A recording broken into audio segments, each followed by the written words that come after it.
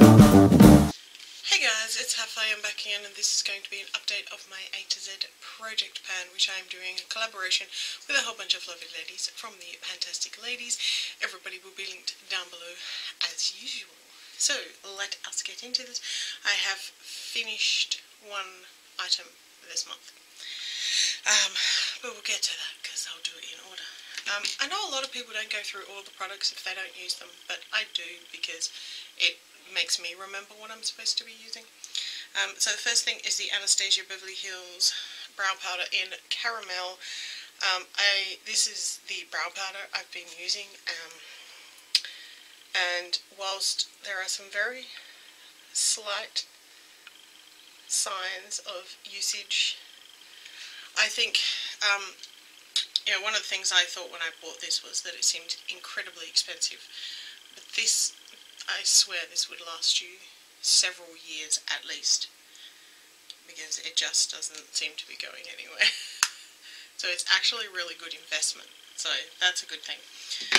The beige rose lipstick, I think I used it once. There won't be any change in how it actually looks. Just not something that I've been reaching for. Clump Crusher mascara in black brown. Use this on my bottom lashes every time I wear makeup. It's still going strong. I know this is update number 4, so this has been used for like 3 months because it was brand new when I started. 4 months. But I don't wear makeup every day, so this will hang around for at least another couple of months. That was A, B, and C. D and E were already finished. F was the Fuego lip pencil from Crown. I didn't touch this one this month. I was focusing on one that is in another collection, which is so close to being finished. The Gold Coal eyeliner, again, this is not something I've reached for because it didn't really go with the looks I was creating with my palette, the colours I was using. That's kind of what I'm waiting for, is for the colours to be sort of more appropriate for this. And then if I find that I still don't reach for it, even though I'm doing colours that way, then I will probably declutter this. The HD powder from Artist Selection Cosmetics, which is a brand sold by Crown in Australia. This doesn't look any different. I have like lines on the back. This doesn't really look any different. I have not been reaching for it a lot. I complained a bit in a couple of my other videos about how my concealers were going like really dark underneath my eye, and I was setting them with this, which is a HD powder. It's white. It shouldn't change the colour of the concealer at all. It was actually darkening the concealer, particularly like right in this particular region here, and I was like, is it the concealer that's the problem, or is it the powder that's the problem? So I pulled out my NYX HD powder, which looks exactly the same as this. They're both white, and it doesn't do it. So like, I've got the NYX HD on today, and it didn't change the colour of the concealer. Mind you, the concealer I'm wearing, it's not very good coverage. That's a whole nother story. Yeah, so it looks like it might actually be this powder. So I did use this powder a tiny bit to, like, I've had to buff out like my bronzer today, stuff like that. Yeah, so this is getting very, very little usage, and it is basically still at that blue line. So yeah, we'll see how we go with that one.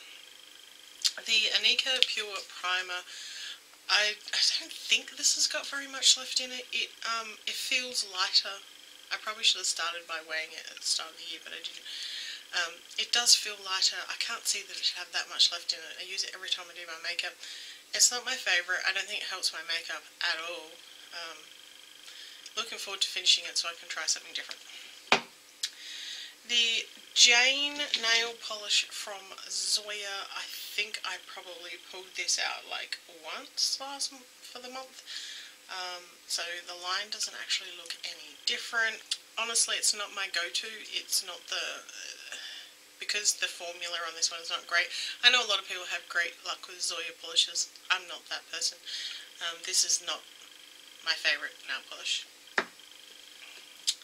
The Carolyn concealer wheel, I think I used it maybe once. I don't know that this was a very good product to put in a project. Quite honestly.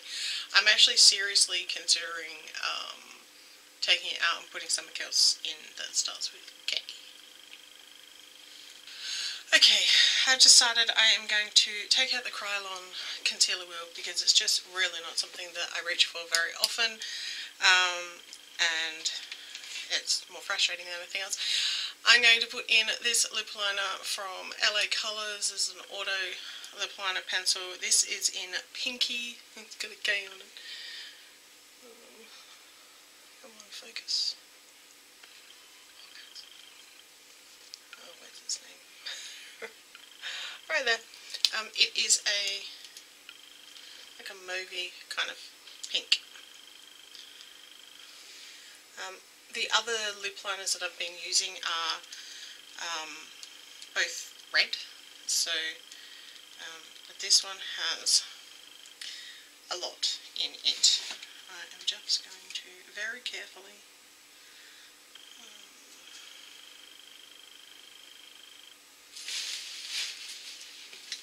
find a pen.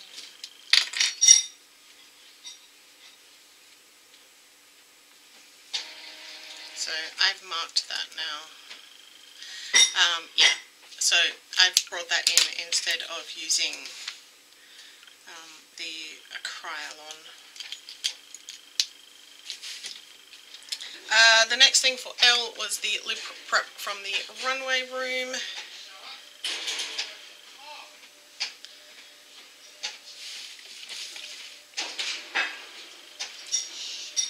I'm filming, can you not yell, please?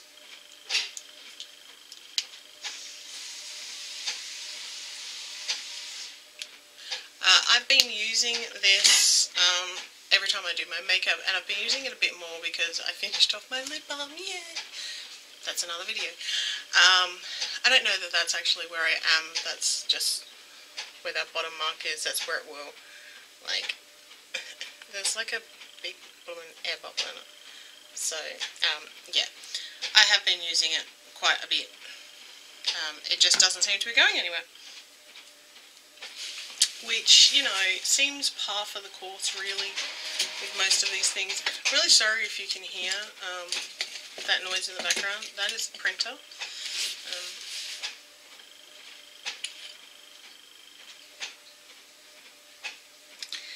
The thing that I have used up, or is going out now, is the Mall Brows from Model Co. It doesn't seem to be doing anything anymore, and when I pull it out and swipe it on the back of my hand, there's like almost nothing coming off. It's driving me absolutely bonkers, and I'm sort of like digging around on the side, and you know, there's still stuff in there. It's just not transferring from the brush onto my eyebrows. So I'm done with that. I have too much stuff to be fart-assing around with shit that doesn't work. For Anne, we have the Natio Bronzer Enhancer. I will insert a side-by-side with what it looked like last month to what it looks like now. I'm pretty impressed with the progress we are making here. It's quite thin in a lot of areas as well, so that is really awesome. I'm so happy with that product.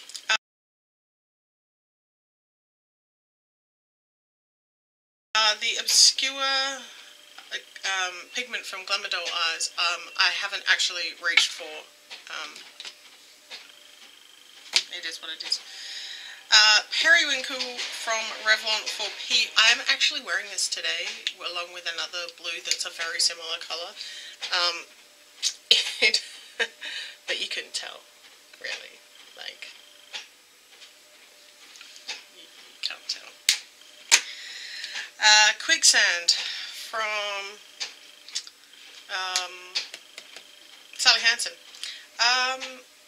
You can't, I've got a line on here, but I'm pretty sure that was from last time. It was like really, really thick. I actually wore this, I only just took it off my nail, like my thumbnail the other day. I actually wore this for like a couple of days, but the bottle is starting to widen out, which like shortens the amount of progress it looks like you're making, but I know I've used it, so it just doesn't look like it. Red Flare, I didn't touch. I didn't do red nails at all, which is weird for me. The Spear eyeliner from Emmett. is almost at the point of needing a sharpen, so it's not going to look any different on my thing. I did use it a couple of times.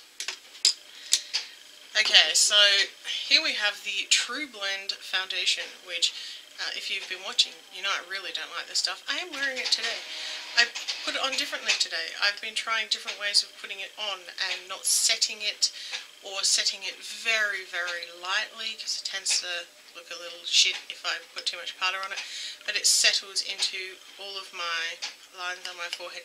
I'm very expressive. I raise my eyebrows a lot. I do that kind of thing. I don't have Botox, so I have fairly deep lines in my forehead, and it sinks into that really terribly, and for some reason it doesn't like to stay on, like right here and right here, which is really, really weird, and it doesn't like to stay on my nose, like even as soon as I put it on, it's like separating on my nose, which is really weird.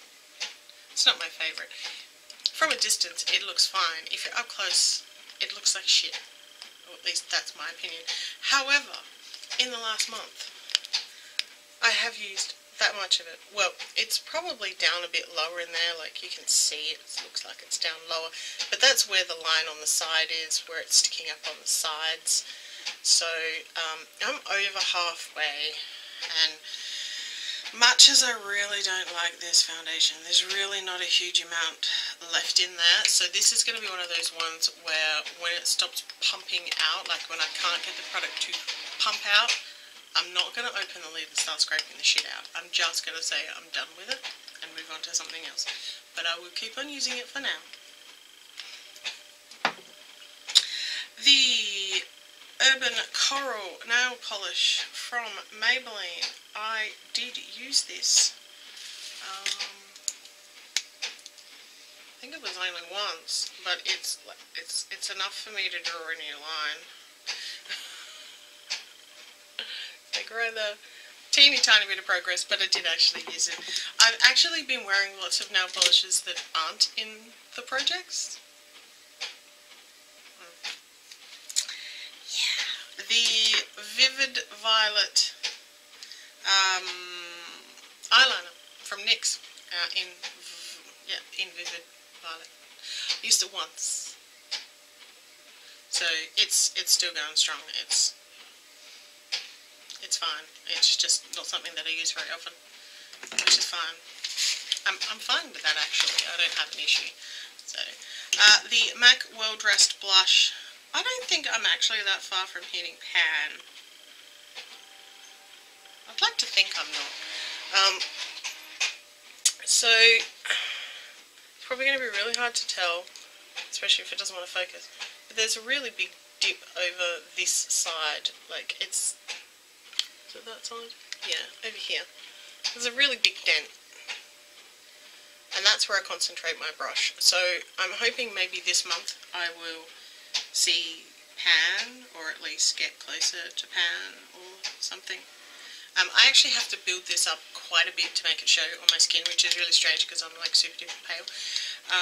But yeah, it doesn't show up great on my skin. It's just fine. The OXX nail polish from Ulta 3 I did not actually touch, and the Yodel Me on my cell I didn't touch either, so neither of those look any different. And the Soft Matte Lip Cream, I think I wore it like twice during the month. Yeah, so it doesn't look any different either. So yeah, so that is my update for my A to Z project pan. As I said, everybody else will be linked down below if you want to go and check them all out. If you want to subscribe, click the button down there, click the little bell if you want to get notified of when I upload new videos. Leave me a thumbs up if you like project pan type videos, and leave me a comment down below. I try to respond to all comments, even if it takes me 2 weeks. I do my best, and I will see you in my next video. See ya!